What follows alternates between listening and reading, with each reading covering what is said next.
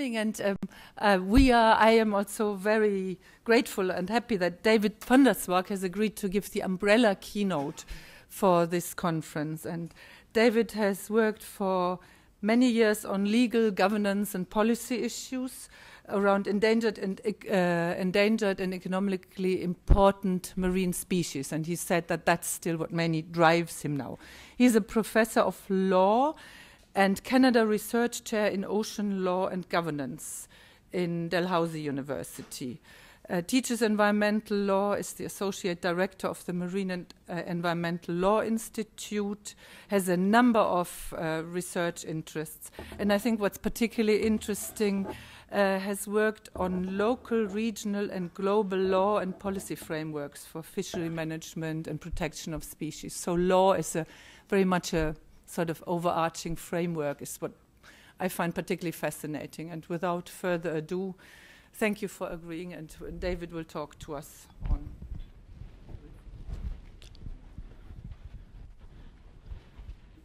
Well, thanks, Marianne. I should have probably said no to giving the keynote speaker session here because of the huge topic that has to be addressed. The get it going here. Yeah. So, really what I've been asked to address is getting a grip on how science has influenced the quest for sustainable marine ecosystems. And that is not easy at all. Partly because of governance complexity. Sustaining marine biodiversity depends on a complex mix of governance levels and decision-making points under each where scientific information may be incorporated and often not incorporated. And so you go at the global level. Obviously, we have to mitigate and adapt to climate change under the Paris Agreement. We have to look at adding and controlling chemicals under the Stockholm Convention on Persistent Organic Pollutants. That could be another hour lecture. We're only regulating 28 chemicals out of over 90 million chemicals that have been created by humans or discovered. So we're not doing very well. Listing and restricting trade in endangered, threatened marine species under the Convention on International Trade in Endangered Species. And then the regional level. We have around 44 or so regional fisheries bodies. About half of them have management responsibilities. And again, to really understand how science is being translated or not, you have to look at these regional fisheries management bodies and what's happened under each of them. That will take probably 45 days to do that. And then you have the whole regional seas programs, 18 of those around the globe. And some of them, again, look at setting standards for pollution on the regional level. And then you get into the national level. Over 150 coastal states, each with its own complex approaches and challenges in law and policy, regulating fisheries and aquaculture, setting pollution standards, permitting offshore oil and gas operations, designating and implementing MPAs, determining national greenhouse gas emission targets and measures and adaptation responses. Whoa. And then you get into the scientific complexity.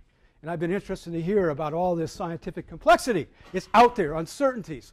And it's just hard to even keep track of the fragmented array of marine scientific bodies, programs, projects, and assessments. I mean, at the global level, we all know we have the Intergovernmental Panel on Climate Change, and we have this quite recent Intergovernmental Science Policy Platform of Biodiversity Ecosystem Services, trying to create this big global assessment by 2019. And of course, you have a UN regular process for global reporting and assessment of the state of the marine environment. We had our first assessment, now we're working on the second assessment. And then if you just go UN Division of Ocean Affairs and Law of the Sea, they compiled a list a few years ago of over 150 marine-related assessments at the global and regional levels alone. And then at the national level, I can almost identify the NOAA fisheries people in the audience because they're the ones that look most stressed, I think. Around 450 stock complexes to be assessed with management advice, 102 endangered threatened species, 117 marine mammal species. Whoa. So you probably also need 45 years to go over to really what's all happening out there around the globe. And then you have the marine scientific literature explosions. A recent report from the UN, about 14,000 oceanography articles are published each year. And you look at the Convention on Biological Diversity, they did a synthesis report on ocean acidity a few years ago. They said we've seen a 20-fold increase in papers on ocean acidity. I'm sure we're way above that now. And so I guess all this comes down to that when I thought about giving a keynote, I said, I think I have to look at a couple of images here and simplify it. And so the images I've come up with, and I think this is pretty accurate, I call it tacking, we're tacking forward because we do see incremental progressions from biodiversity, conservation, sustainable use, and they're evident at the international level. We've adopted certain key legal principles. We are setting marine biodiversity-related agendas through UN processes, and we're addressing marine biodiversity through conventions. And very quickly, I'll cover some of that ground. But then there's the sea of governance challenges. International communities are still struggling on numerous fronts, putting sustainability principles into practice, taking climate change and ocean acidity seriously. The scientists know what's going on pretty well, where the trends are at least, but you just don't see it really being translated yet effectively at the international level. And then strengthen the conservation of marine biodiversity in areas beyond national jurisdiction. Again, that could be a 2-hour lecture in its own. So I'll try to keep the time. And I'm going to keep an eye on my watch. And I'll try to finish enough for some questions. And again, I think, Andre, you set maybe a Woods Hole record for one of the fastest PowerPoints. But I think I'm going to beat you on this. So don't blink, because you may miss a slide, because I will go very fast because of the great scope that has to be covered here this morning. So a 2-part speed cruise will follow. This is not my own personal vessel. I only have a 14-foot fisherman with an 8-horsepower Evinrude at home, but this is where it's going to be a speedy presentation. So, progressions, tacking. You know, it's not clear sailing. We're tacking like this. So some of the tacking, we're tacking on 3 main fronts.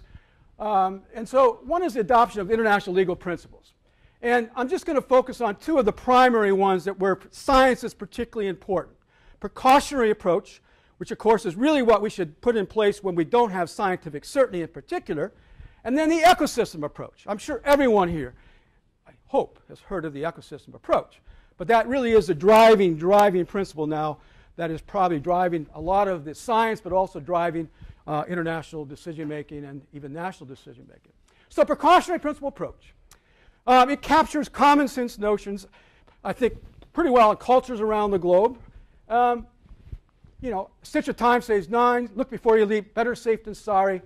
And it provides critical guidance for making environmental related decisions. And the basic thrust is, where there's scientific uncertainty as to environmental effects of a proposed exploitation use, decision makers should err on the side of caution.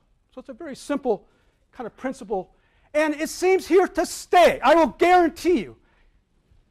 I don't think it's going to go away. You see it now in over 50 international legally binding agreements and over 40 non-binding instruments. And I give you just a partial list. You find it in the UN Framework Convention on Climate Change already. You've seen it in the Convention on Biological Diversity. You get the FAO Code of Conduct for Responsible Fisheries, our Fish Standards and Highly Migratory Fish Stocks Agreement, etc. And the Rio Declaration on Environment Development. That's not a treaty. It's a global set of principles that we adopted at the Earth Summit in 1992. So it's well entrenched. And just to keep it simple, the most powerful versions of precaution include a couple of things: burden of proof reversal and precautionary prohibitions.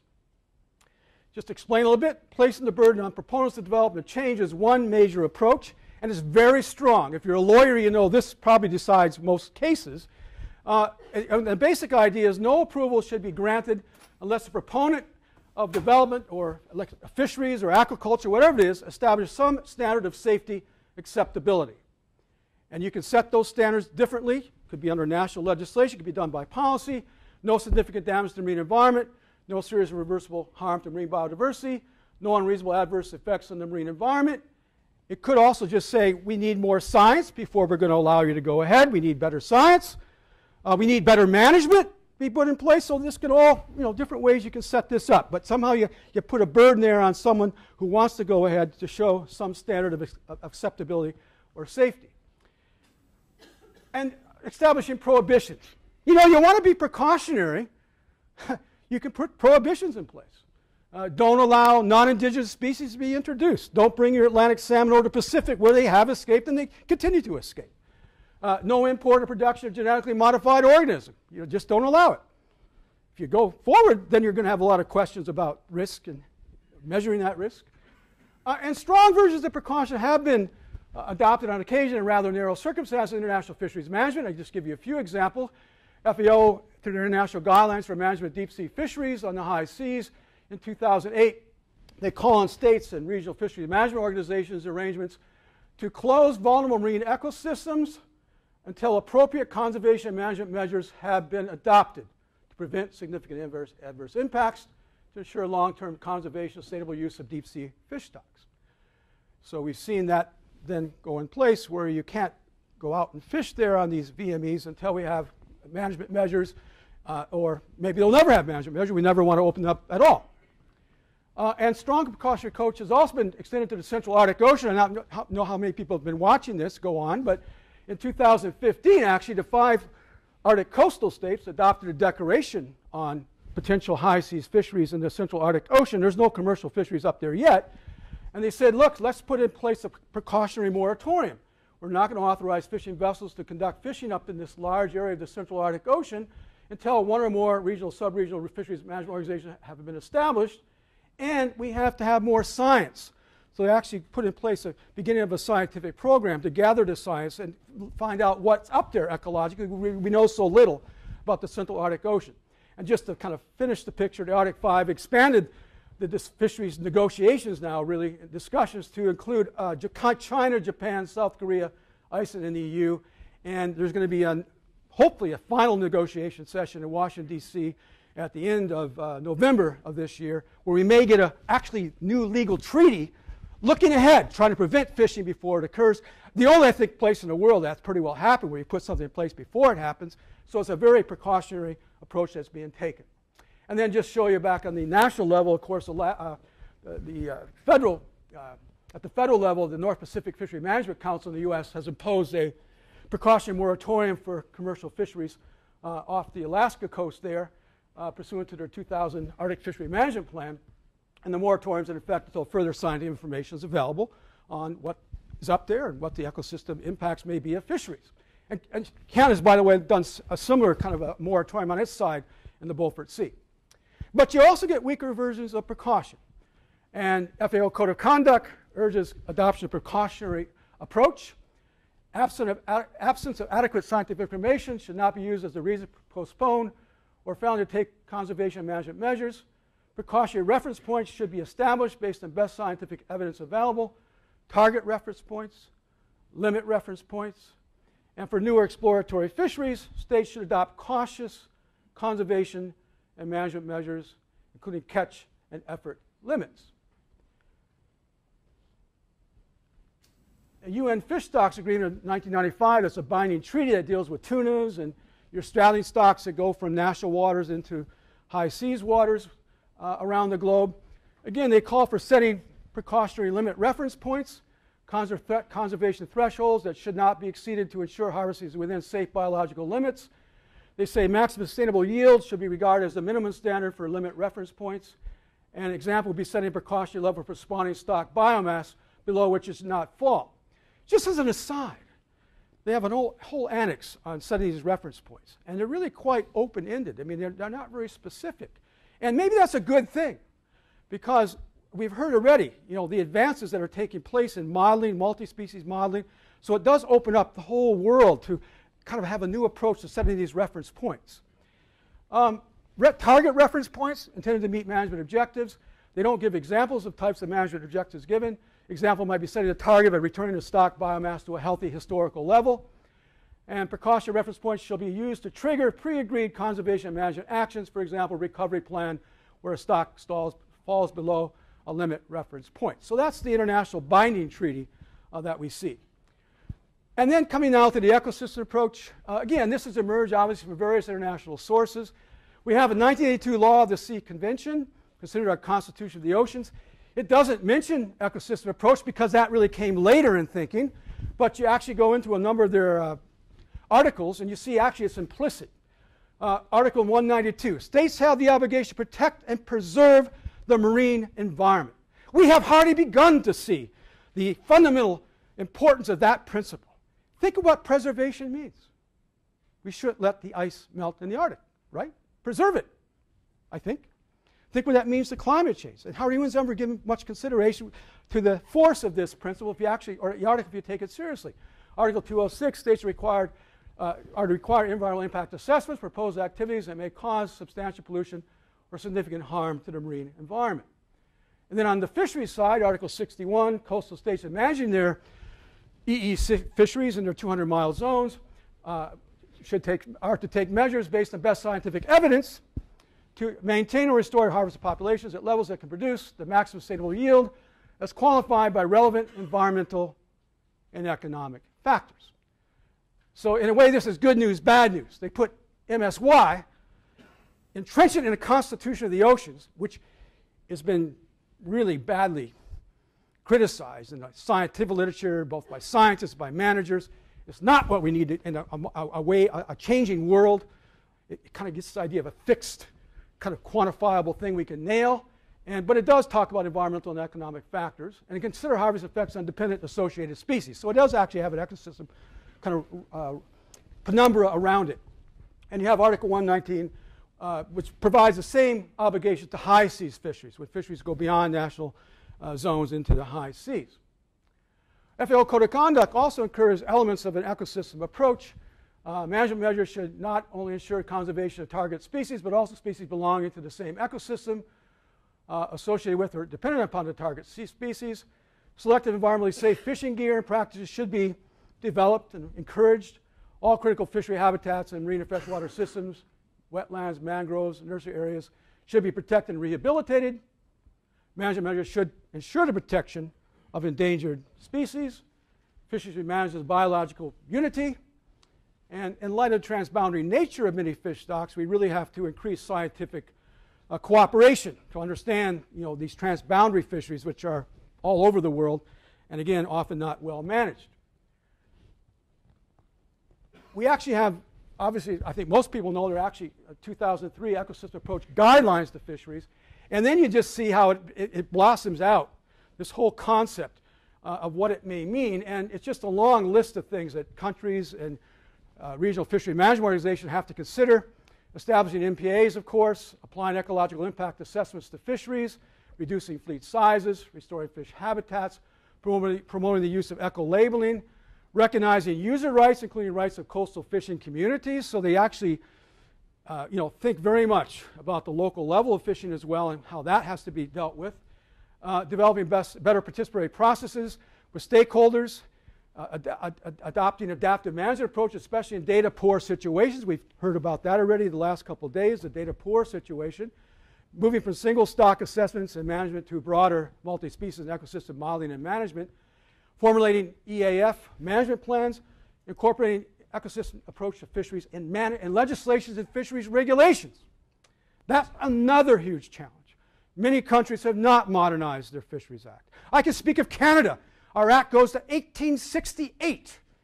No objectives, no principles. And they give absolute discretion to a Minister of Fisheries and Oceans, who is a politician, to set the management standards. Now, there's all kinds of policies on precaution, some on related to ecosystem approach, but they're policies, not entrenched in law. So to me, this is another huge, huge challenge that has to be looked at. Very quickly. Convention on biodiversity decisions on the ecosystem approach. We actually have a couple decisions which talk about ecosystem approach on a broader scale, not just on fisheries. And you can actually find these sets of guidelines, principles from the CBD. I'm not going to go into detail. And then two bottom lines, I think, where we're at, and this is why it's kind of tacking. We need to consider and address, obviously, the impacts of fishing on marine ecosystems, and we need to consider and address the implication of marine ecosystem changes on fisheries. So it's a two-way kind of reality that we see emerging at the international level. Very quickly, UN processes continue to set ocean sustainability agendas, obviously. I think everyone's here aware of the 2030 Agenda for Sustainable Development and the 17 Sustainable Development Goals. And of course, we have SDG number 14 goal specific to oceans: conserve and sustainably use the oceans, seas, and marine resources for sustainable development. They have basically under that 10 targets under that oceans goal, and you look at 3 of them, they actually have sound science, and I just wanted to flag those for everyone. Target 14.3 calls for minimizing and addressing the impacts of ocean acidification, including through enhanced scientific cooperation at all levels. Target 14.5 calls for conserving 10% of coastal marine areas based on the best available scientific information.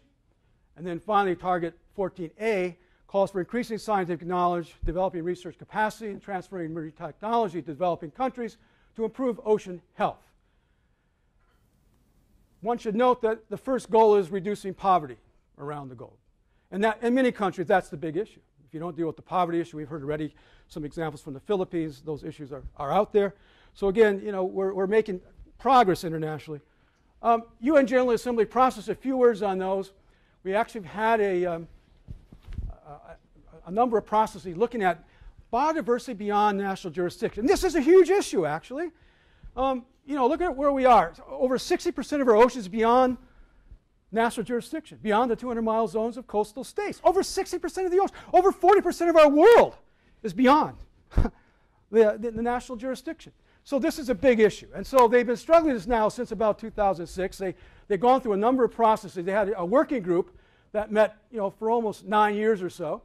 And then in June 2015, General Assembly decided to establish a preparatory committee to develop a draft text of a new global binding agreement on high seas biodiversity. And basically that PrepCom held 4 meetings, and in just this year they finalized the elements of a draft text. And now it's before the General Assembly in the next couple of months for discussion, and they're going to have to decide. Are we going to move forward, negotiate a new agreement or not? And if we're going to start it, what is the process? Will probably take at least a couple of years. So keep an eye on this. I'll come back to this. I was in a lot of these meetings, and I'll tell you, all they agreed on was, yeah, it's probably a good idea to have an agreement, but there's hardly anything agreed on. So some real challenges here, and I'll come back to that when I get into the sea of challenges. And of course, you have the other UN processes also. Annual Sustainable Fisheries Resolutions. You know, I take one wherever I go. Here's my UN General Assembly resolution from just this past December.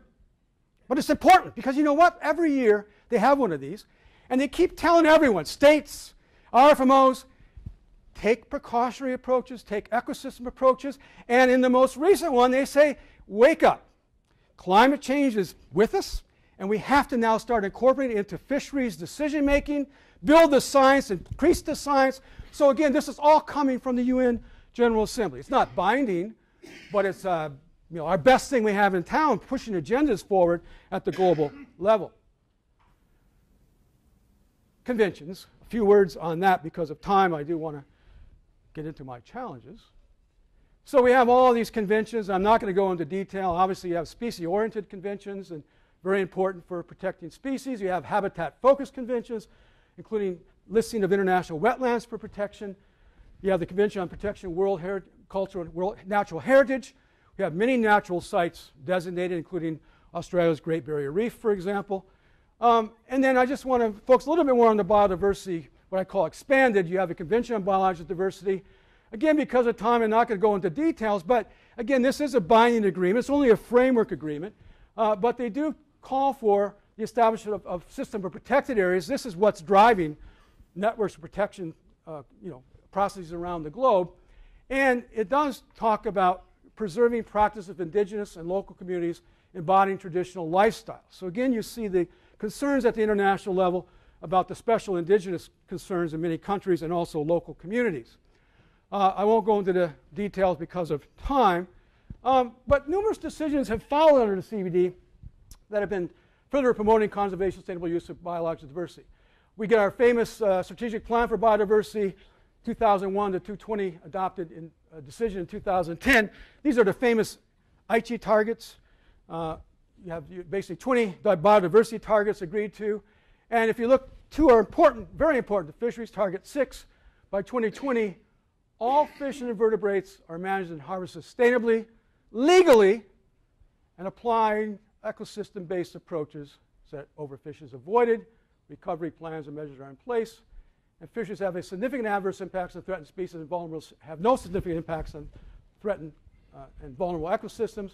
Impacts of fisheries and species and ecosystems are within safe ecological limits. So again, this is a huge challenge for science to come up and begin to tell us what are these safe ecological limits. And target 11, of course, by 2020, we need to have 10% of coastal marine areas are conserved through well-connected systems of protected areas and other effective area-based conservation measures. And we've had all kinds of decisions. Furthermore, under the CBD, one of the things they've done, of course, is trying to identify what they call EPSAs, ecologically and biologically significant areas. And we've actually had the agreement internationally on the scientific criteria that to be used to determine where these EPSAs are. and you see them there all the way from uniqueness or rarity, special importance of life stages of species, vulnerability, fragility, sensitivity, and slow recovery, biological diversity, naturalness, a number of factors, criteria.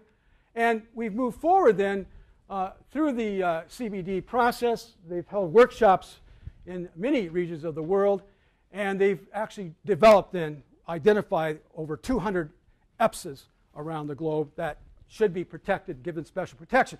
But note, through a decision in 2010, they emphasized the selection of management measures as a matter for states and competent intergovernmental organizations, that is, in most cases, fisheries organizations, and requested the Executive Secretary organize a series of regional workshops then, which are held, and there is a website then where we see these EPSs. So again, you see what's going on here. The CBD does not have legal power to protect the EPSs. It's up to states and regional fisheries management organizations. So, governance challenges. I've got 20 minutes. Are you still with me? Okay. Am I going too fast? Should I go faster? I hope you haven't blinked. So, just because of time, 3 will be highlighted. Putting sustainability into practice, sustainable principles into practice. So, here I just want to talk about 3 challenging realities overall. And then I want to give you 3 quick case studies from the North Atlantic. I figure since we're off Woods Hole, you look out on the water, we're in the Northwest Atlantic, right? So I think I'm going to just give you some examples. And you know, it can get a bit depressing, to be honest with you, because you see where the science is, how much science we're generating, and then you look at what's going on. Whoa! So I'm not going to give you the answer now, what the challenges are, but watch out. It's coming. So 3 challenging realities. One is conceptual confusions. Both precaution ecosystem approaches are subject to similar conceptual confusions, definitional generalities, definitional variations, and terminological confusions, and management measure uncertainties. What do they actually mean at the end of the day for management? There's a lot of uncertainty about that. So generalities. This is the classic definition of precaution from the Rio Declaration in 1992. It's not in the treaty, it's not legally binding, but this is the one that most states continually refer to. In order to protect the environment, the precautionary approach shall be widely applied by states according to their capabilities. Where there is threats of serious or irreversible damage, lack of full scientific certainty, shall not be used as a reason for postponing cost-effective measures to prevent environmental degradation. That is not reverse onus of proof. That is not a strong version of precaution. I would call it a diluted, watered down, bureaucratic, negotiated kind of version. And it leaves a lot of interpretive leeways. What exactly are state capabilities? How do we define serious or irreversible damage? What should be the role of science in determining risks? And what exactly are cost-effective measures? So you have a lot of room for even disagreement. Ecosystem approach has also displayed definitional generalities. Many international calls for an ecosystem approach have provided no definition. Just call for ecosystem approach. Everyone shakes their head, yeah, good. If you go to the CBD, Unconventional Biodiversity, this is their definition. Ecosystem approach is a strategy for integrated management of land, water, and living resource that promotes conservation, sustainable use in an equitable way. It is focused on levels of biological organization, which encompass the essential processes, functions, and interactions amongst organisms and their environment. It recognizes that humans, with their cultural diversity, are an integral part of ecosystems. Very nice statement. How do you actually balance the human versus the biological conservation aspects? It's very general, right? It doesn't really give a lot of detail in that direction. Variations are the other problem that's confusing. A precautionary approach has varied definitions. The Rio Declaration calls for cost-effective measures. You go under the Convention on Biological Diversity. They have a definition which shows up in the preamble of the Convention, noting also where there's a threat of significant reduction of loss of biological diversity. Lack of full scientific certainty should not be used as a reason for postponing measures. They don't talk about cost-effective measures, just measures. So again, you know, where are we? There's no internationally agreed single definition of the ecosystem approach. The UN had an informal consultative process, a meeting in the UN in 2006, where governments and NGOs, etc., discussed this whole question of what is the ecosystem approach about. And they concluded there are various ecosystem approaches. They use the plural. There's no single ecosystem approach. And again, you'll see definitions vary in how ecocentric versus what you call anthropocentric they may be. Example, quite an ecocentric version is from ICES, Comprehensive Integrated Management of Human Activities based on best available knowledge about the ecosystem and its dynamics, or to identify and take action on influence which are critical to the health of marine ecosystems, thereby achieving sustainable use of ecosystem goods and services and maintenance of ecosystem integrity. So they talk about ecosystem integrity, which is very much ecocentric, I think, in the end of the day. It doesn't mean you don't consider human uses, of course, but it's much more ecocentric. And, of course, terminology. Is it precautionary principle or approach? I'm not going to go into detail because of time, but this is an ongoing debate, actually.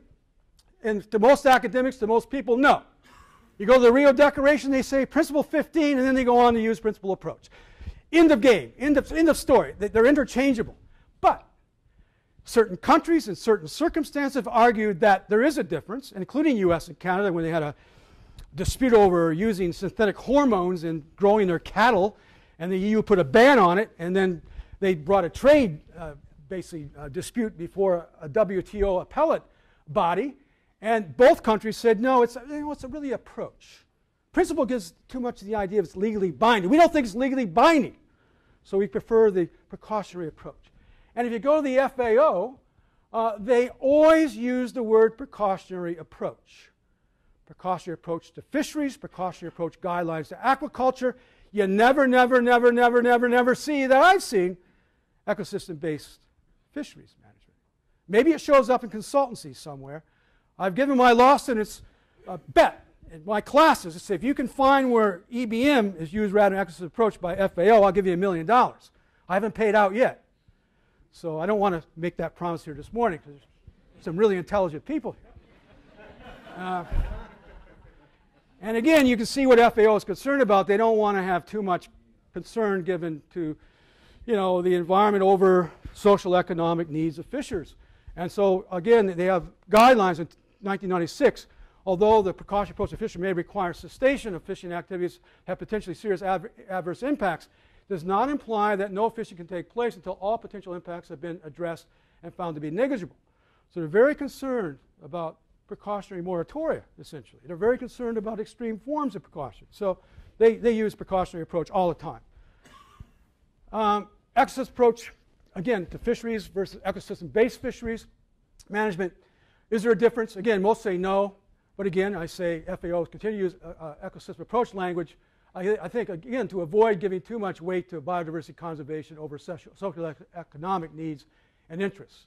And again, just look at their definition. Ecosystem approach to fisheries strives to balance adverse societal objectives by taking into account I think that may be diverse actually, and taking into account the knowledge and uncertainties about biotic, abiotic, and human components of the ecosystem and interaction, and applying an integrated approach to fisheries within the ecologically meaningful boundaries. So they talk about the boundaries issue. They don't talk about ecosystem integrity under their kind of definition. And then finally, there's considerable confusion over appropriate management measures. And with a central question being, when are strong versions of precaution appropriate versus adaptive management? That could be another hour lecture. There's very little guidance on that around the globe, and that's a difficult thing where you make that decision. I'll leave it there, and we can come back and maybe in discussion if need be. So practical constraints. Limited finance and human resource research in support of setting reliable precautionary reference points. FAO, in their report from 2016 on where we are with the Code of Conduct implementation, this is what they found. Only 57% of FAO members reported sufficient personnel to generate data in support of sustainable fisheries management. Only 41 to 50% of key national stocks are considered to have reliable estimates of stock status. And major gaps include, knowledge gaps include stock status, catch data and effort data, ecosystem factors, and level of illegal, unreported fishing, i.e. fishing around countries as well. And of course, we've already talked in our workshops here, limited scientific understanding of complex marine ecosystems, obviously limitations of scientific modeling, and we've heard this already. Obviously there's a managerial need to have the short term, give us a quick fix, what's going to happen 2 years from now, but very often models are better at long-term scenario projections, I should say. Predicting local and regional impacts of climate change, again, you can have the global models, but going down to the region and local level is much more difficult, I think I've heard already. And then, of course, limited understanding of social ecological systems. And we have a lot of people here from the social ecological systems thinking. But again, information problems there as well. And then the political realities. Again, just to be general here, but these I can guarantee this is where we're at. We often see setting high total allowable catches even where scientific information is lacking or limited. There's often ignoring or overriding of precautionary scientific advice because of social economic pressures. And there's also very prevalent failure to legally require the following precautionary scientific advice in establishing fisheries management measures. I think the U.S. may be quite unique. I mean, under their Magnuson-Stevens Act, they actually amended a few years ago to require generally scientific advice to be followed. You don't generally see that in most countries, and you certainly don't see it within regional fisheries management organizations overall either. So this is another major political reality. And then political laws have also been also constrained implementation of the ecosystem approach. Management fixation is certainly on standard single stock assessments. We just seem to be so much into a single stock assessment mentality around the globe when you look at what's going on both at the national level and regional levels. Moving slowly or not at all in developing networks of MPAs. A lot of countries are setting up MPAs to try to meet that 10%, including Canada, but the networking is often forgotten. We got to get to 10%, and you don't really see the connectivity that has to be taken into consideration. And then failing to consider ocean conditions in decision making. A recent study reviewed how more than 1,250 marine fish stocks are being managed and found only 24 where ecosystem processes were included in tactical management advice. That's an article by Skern, Maritzen et al. In 2016. And then limited political interest and will in subjecting all transboundary fish stocks to cooperative management. This is one of my favorite topics. And again, I wish I had another hour to talk about my favorite topic. But this is the American eel. Goes all the way from western Greenland down towards Venezuela. It's considered panmictic. Doesn't have genetically distinct subpopulations. One big happy family. And where are we? There's no bilateral cooperative management. There's no regional cooperative management. We have a Sargasso Sea Commission has been established, but it's a weak commission really at its kind of beginning. It doesn't have any real management powers yet. They're concerned about where the eels come down and actually spawn in the Sargasso Sea. So we're really here. There's poaching going on down in the Caribbean. Everyone knows it, but it's not really being dealt with. So this is just an example where we really are not managing on an ecosystem basis in many cases. So my 3 case studies, I think I now have 9 minutes. Canada-U.S. management of shared groundfish on Georges Bank. So 3 important commercial groundfish stocks, cod, haddock, and yellowtail flounder, became critical after World Court drew a boundary line right here across Georges Bank. So this became Canadian part of the bank. This became U.S. part of the bank. So World Court did that in 1984. And what we've seen is very informal management arrangements established in 1995 to facilitate federal coordination, scientific research, and fisheries management. Have a Canada-U.S. Transboundary Resources Steering Committee of federal officials to get together. Transboundary Resource Assessment Committee, where the scientists from the 2 countries kind of develop recommendations on the scientific part of the management. And this Transboundary Management Committee, Guidance Committee, Government Industry Committee that advises what should happen in terms of fisheries management. So they came up with an agreed quota sharing formula in 2003, moving from geographical distribution stocks originally at 60% of what you would get based on distribution, and then historical catch giving 40%. And they phased in eventually where now the distribution of who gets what amount of fish is based on geographical distribution. It's probably, I would suspect, to favor Canada over the long term because fish will move probably over that way. Who knows? And then historical utilization goes down to 10% of how you allocate the fish stocks. And just very quickly, the status of a couple of these stocks are really poor. Yellowtail flounder, 118 metric tons in 2015, lowest since 1935.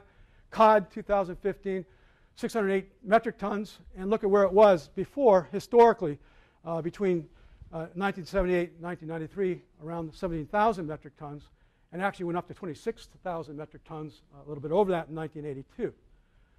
So scientists, I think they sound, I call the siren sound. You see that article by Pershing in Science back in 2015, slow adaptation in face of rapid warming leads to collapse of Gulf of Maine cod fishery. So you see, again, the science coming out saying that we've lost really that stock in a major way. And then what's amazed me is how climate change has received, I think, very scant attention for Georges Bank transboundary management. No explicit consideration in giving us scientific advice. The recommendation of annual quotas simply hasn't gone in. The track scientists have indicated water temperature may play a role in light of significant recovery of cod in Georges Bank, along with other factors, including seal and shark predation. Scientific uncertainty prevails over whether cod have moved off the bank into deeper water around the bank and adjacent management areas. And then you go back to what's happened in 2014. They had a steering committee meeting. Canadian co-chair says, maybe it's time to put climate change on our standing agenda. Every time we meet, we should talk about it. As far as you can see, that's never been followed. And then it's very interesting, in the May 2017 meeting this year, the track co-chair came and reported on a holding of a Canada-U.S. ecosystem-based fisheries management workshop in Canada. And executive director of New England Fisheries Management Council expressed concern over the fact that no U.S. fishery managers were involved in the workshop. So again, you see that I think what I begin to show here is sometimes the science is over here and the decision making is over here, and we just don't see them connected. Certainly not in the Georges Bank that I've looked at. Tuna. ICAT, International Convention for the Conservation of Atlantic Tuna, has broad coverage and covers tunas, marlins, swordfish, etc. And again, it's a long story, but at one point they're even called the International Conspiracy to Catch All Tunas. They really had a very poor record for many years, not following precautionary advice. They have improved in more recent times, but again, even in 2014, you see some questionable quota being set, I think. They could not agree on the upper bound for Eastern Atlantic and Mediterranean bluefin because of assessment of certainties, and yet they go ahead and set quotas. Here we go, 16,000, little over in 2015, a little over 19,000 tons in 2016. Etc. So you see actually often quotas being set not based on really that sound of science. There's science there, but it's not agreed on in terms of uncertainties. And ICAT is about to hopefully finally adopt amendments to a convention later this year, we hope, that will actually call for precautionary ecosystem approaches. It's only taken over 50 years, over 50 years to get to an amended convention for ICAT. So again, we've been moving very slowly. And again, they continually, I'd say, quite arbitrarily manage bluefin stocks as two populations, Western and Eastern Mediterranean, with a 45-degree Western meridian boundary, even though everyone knows the stock structures remain largely unidentified and substantial mixing is known to occur. So it's like, we need to manage and let's just arbitrarily set it here. So again, you see the science kind of over here and then the management kind of over in another direction. And they're very early stages of using management strategy evaluation. This is one of my interesting things that you raised in your presentation. Where are we? My sense is we're quite at the infancy stage in many countries, with a few exceptions, maybe Australia being quite advanced, the U.S. using it more and more. But again, they're just getting around to it, really. They've now set a 5-year roadmap to basically use MSC as a way to move forward and develop harvest control rules, but it's very much at an early standing stage. And again, if you look at there's a working group to enhance dialogue between fisheries and science managers that's offered a forum to further discuss MSC and setting harvest control rules.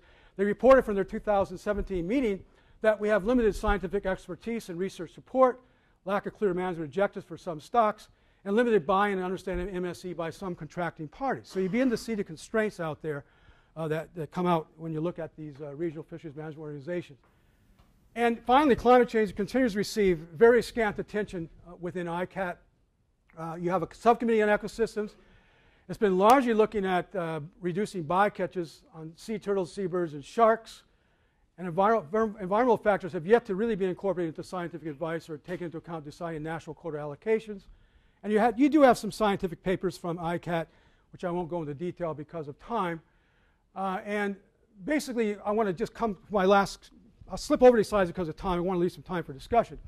But just an example of what's going to happen, I think, more and more in the world. So what's recently happened is you begin to see the bluefin going up off of eastern Greenland, where they never used to occur.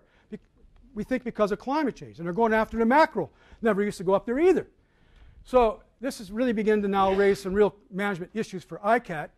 This is the catch that occurred off of eastern Greenland, a little over 12,000 kilograms in 2014. It went down a bit in, quite a bit actually, 2015, then way down in 2016. And it's uncertain whether the migrating tunas are coming from the western and eastern Atlantic populations, would appear. And this is really now beginning to raise a problem for ICAT, because Greenland isn't a party. They're not a contracting party to the ICAT Convention. And UN's Fish Stocks Agreement restricts access to highly migratory fisheries to members of regional fisheries management organizations. So Greenland now is considering becoming a party to ICAT, possibly under the wing of Denmark, because they're connected to Denmark for its foreign relations. So again, this is beginning to raise real issues for Greenland. I've been told now they're looking at what will happen this year's catch. And if it's way down, they'll probably wait to become a member. If it goes up, they'll probably think about becoming a member. But these are the kind of things I think we're going to see more and more of, with species moving, and then it suddenly raises new concerns for fisheries management organizations. NAFO, I'm going to skip over NAFO because of time. But they have set up some vulnerable marine ecosystem protected areas for corals. They've done some things on the environmental side, the ecological side, vulnerable marine ecosystems. They've gone there. But again, when you look at what's happening in practice, you see really this barrier yet from moving from the use of climate change science into decision making. It's just not occurring at this point within NAFO. They are beginning to move to management strategy evaluation. They've just completed a MSE process for Greenland halibut. And so they've made progress there. They have one other cod stock, 3M cod, that they're doing an MES process. They want to do one on. So it's on the agenda to move in that direction. They basically do have a working group on ecosystem science and assessment, and they are working on multi-species modeling. They're working on production modeling, ecosystem modeling largely, at a larger scale. And so it's all going to go in that direction, but it's all very much at the scientific infancy stage, I would say, yet, and it's not being translated over into the management of stocks itself. And so again, just to show example, in 2016, the Scientific Council was unable to advise an appropriate TAC for redfish, and yet the Commission sets a quota of 20,000 tons.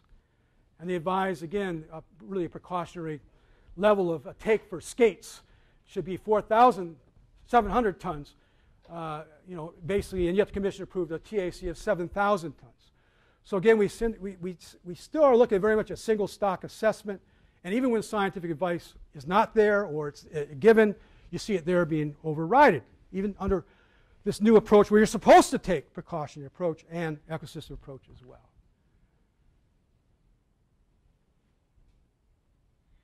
Gee, I'm over time. A few words on climate change, however, and ocean acidity. Paris Agreement is not a sure savior for the oceans. This is what we came up with at the overall goal, holding increase in global average temperature to well below 2 degrees centigrade above pre-industrial levels to pursue efforts to limit the temperature to 1.5 centigrade above pre-industrial levels. That's not a scientific target. Political compromise. And oceans are only mentioned once in the Paris Agreement. Notice the importance of oceans, ensuring protection of all ecosystems. It's noted in the preamble. So oceans only shows up once. And mitigation commitments then down as very discretionary. Each party is required to prepare and communicate nationally determined contribution towards mitigation of successive mitigation efforts every 5 years. Expect to be progressive and ambitious. And then you get all the shoulds. We should basically strive to formulate community long-term low greenhouse gas emission development strategies, and we should continue taking lead by undertaking economy-wide absolute emission reduction targets. It's all should. Now for scientists, this is really important because what we see happening, it's a good news story in a way. Every country is going to have to kind of ante up what it's going to do to mitigate, but you know what it's going to take to ante up? It's going to take a lot of public outcries, I think, and it's going to take a lot of scientists come up with a new evidence of what we're seeing. The trends here is concerning, and we have to ante up our commitments. I think that's where it's going to have to go, and scientists have to play a major role in that, including ocean acidity scientists, because ocean acidity has been largely off the agenda, even under the Paris Agreement. And I'll skip over again. And obviously you got Donald Trump coming in, jumping off the Paris Agreement track. So again, we have major concerns there. And basically, again, science is going to be very important in this because we're going to have a 2018 report from the Intergovernmental Panel on Climate Change on, if we go at 1.5 degrees, what does that really mean in terms of impacts on our ecosystems? Because we really don't know a lot about that yet.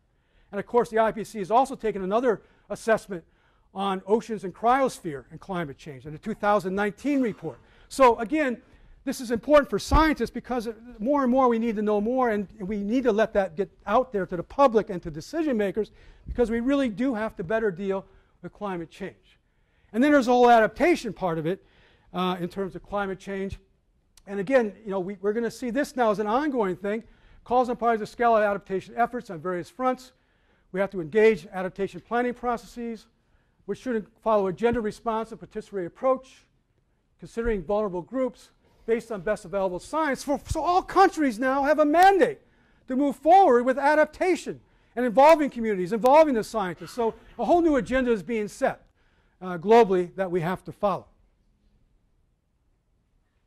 And so this is our here's challenges for scientists.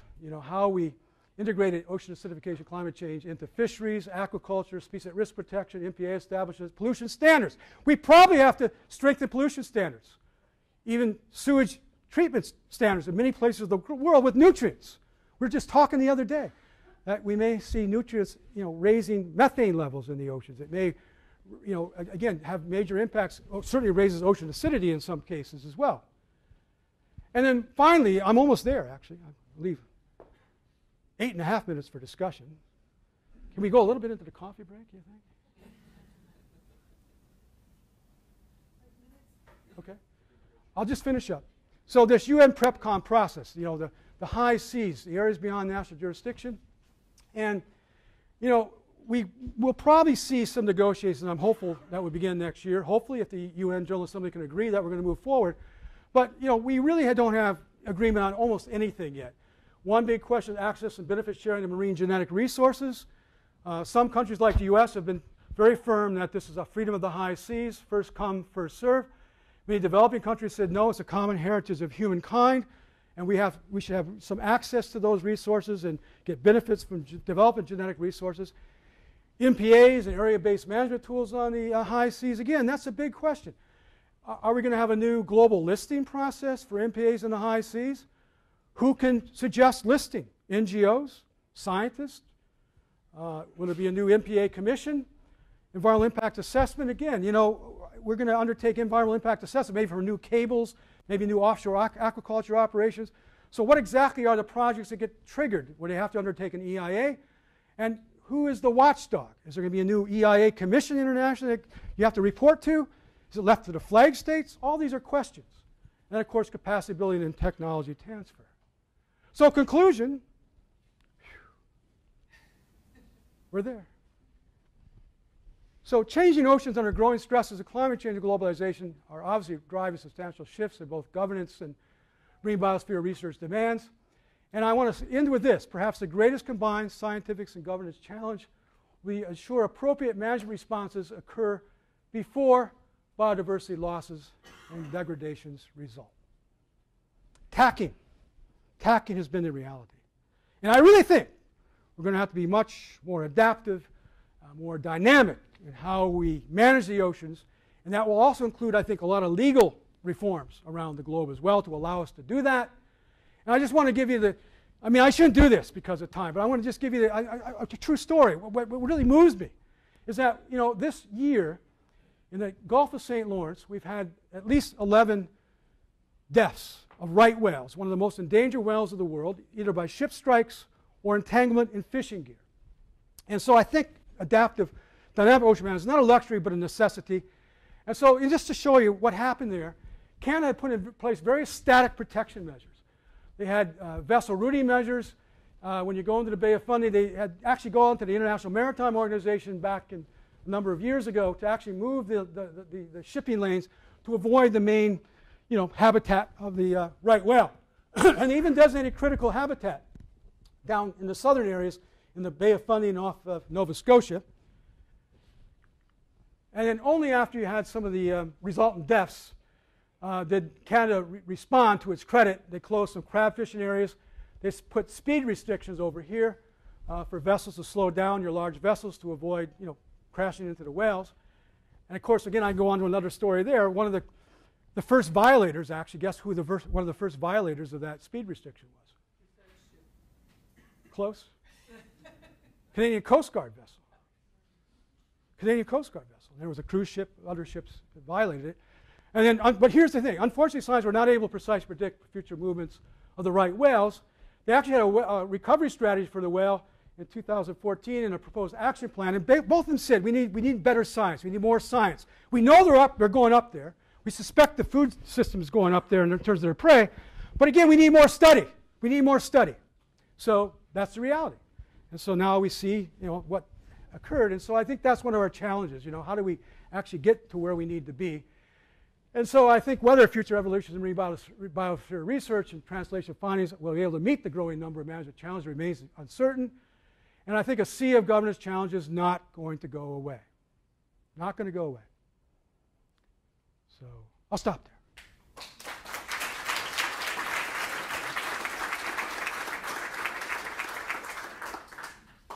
Thank you very much for this enormous tour de force, which to me opened up a whole world of devilish details that if I'd introduced the numerous environmental law committees, councils, and groups that David is chairing or member of, would have shown even clearer how much basis there is to the details we've been given here, and open to questions.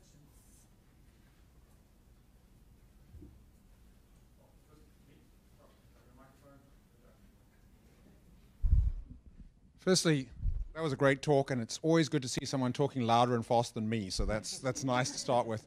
I guess the question which this all raises is the word binding, because every slide has got could or should or aims or et cetera, et cetera. It's really, I mean, you go to nice places, you write these statements, it means absolutely nothing and 90% of the.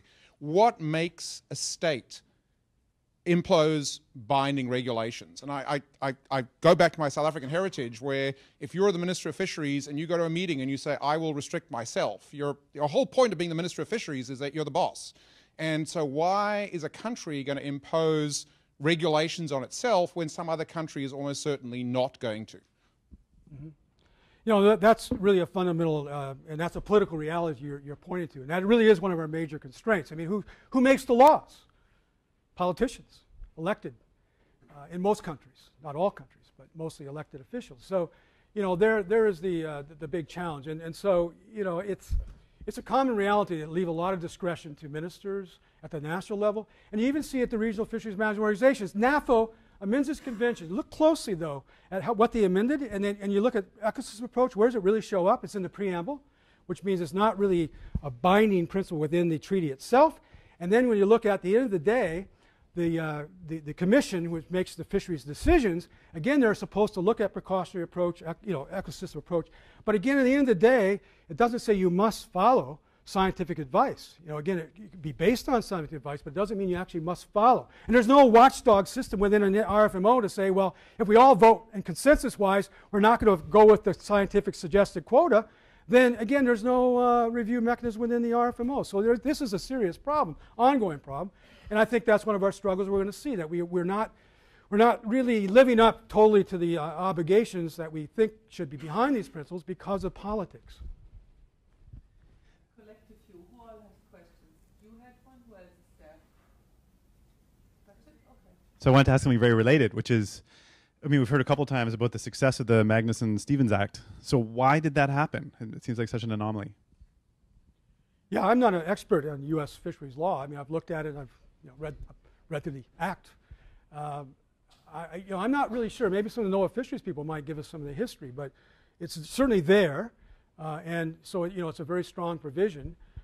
Again, I think there's some flexibility, given in all legislation. There's flexibility given. So again, but I don't know if any NOAA people here that want to explain a bit how it got in there. It might have been a strong push by some of the NGOs. I'm not real sure. I suspect there was public concern as well. Maybe we have it over. We can talk about that over coffee. Catch a NOAA person. Yeah, it's a good question. Any other questions?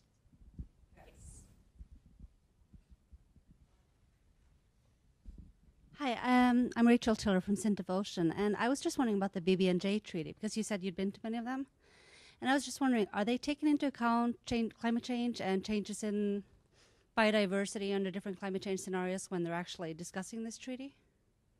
Yeah, you know, they had the 4 issue areas they're primarily concerned about, which I had on the whole question of MPAs, area-based planning, and then the whole access and benefit sharing, capacity development. So those have been the main issues. Be honest with you, I think one of the big debates yet is where they go with this whole idea of climate change and fisheries, for example. And you have the RFMO showing up at some of the meetings, and they're not too keen about a new global agreement taking any way of their fisheries powers away. So one of the really unsettled issues is how they're going to relate this whole global treaty to existing RFMOs, existing decision-making bodies. And so that's really another whole area of debate. And we're not settled there yet. I mean, there's a real pushback for some of the RFMOs. Don't get into our territory. And you look at one of the things they did agree to in principle is you leave the sectoral things there and you don't over-impinge on what they do. So to me, that's going to be one of the big questions.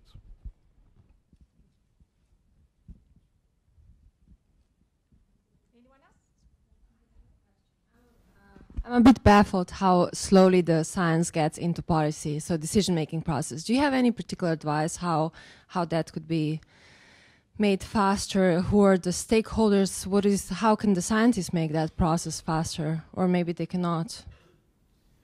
Yeah, that's a good question. I've heard it within the workshop. That's been debated. It came out, I think, yesterday in our final session about communication. It's so important, how we get better communication. So I don't think there's a simple answer to that. I mean, you have all the different areas of climate change, adaptation under the Paris Agreement, the mitigation under the Paris Agreement. That's one whole realm. And then you got regional fisheries bodies, another realm. So there's so many complexities to this because you get down to the national level as well. So I guess all I can say is that in some ways we have forums where it's helping the scientists. We have this, the intergovernmental process for look at ecosystem services. Again, I think that's a great opportunity for science to come up with new reports and actually hopefully influence how we even deal with ecosystem service. So the IPCC, Intergovernmental Panel on Climate Change, is another one where you actually do have scientists involved with even some cases policymakers come up with recommendations under the 3rd kind of working group. So there are avenues there already. Under the RFMOs, I think it's more difficult. Probably it often is working with NGOs that actually do observe a lot of these things and make kind of interventions. That's maybe another way. I think that came out in our working group session I was facilitating yesterday, working more with NGOs, working more sometimes with industry as well, because they may have concerns as well. And at the national level, whoa, then you're into all these different levels of how you may interact.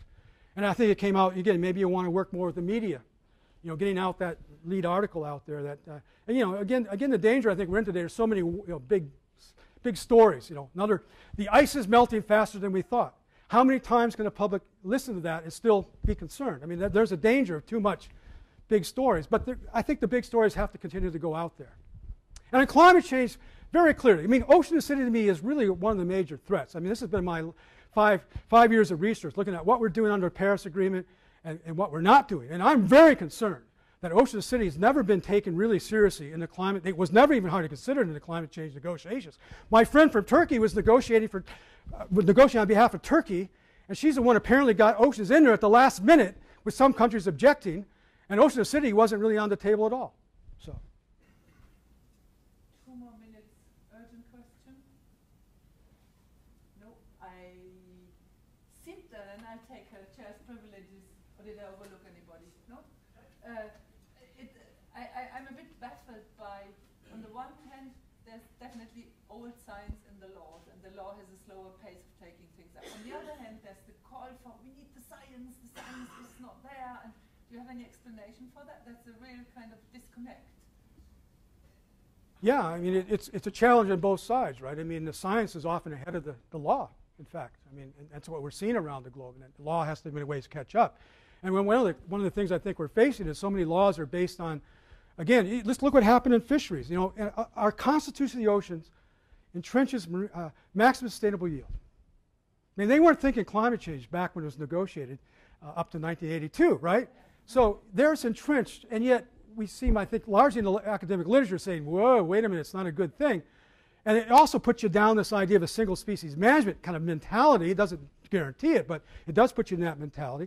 So again, you see our problems that we have those entrenched in law, and then you've got to step back. So all I can say is science, civil society have got to get their acts together, start electing the right people who then enact the right laws.